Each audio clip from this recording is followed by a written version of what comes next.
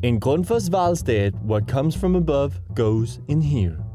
A rainwater harvesting system has been installed for sustainable purposes. Right now it's only for toilet flushing, but okay, that is also the biggest consumption. We have 8 tanks.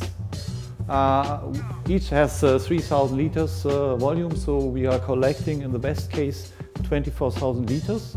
The Grundfos RMQ over there, which also gives us constant pressure to our system. So whenever you open a tap or flushing a toilet, you expect to have the same pressure on your system. My dream is that we have independent sanitary areas, which is not connected to anything else from the grid. A step towards that dream is to add a Grundfos AquaPure filter for the system. This will make the rain usable for hand washing and showering. We can reduce really significant our consumption of drinking water from the grid. Right now, Mathias Wiese and his colleagues save 360,000 liters per year.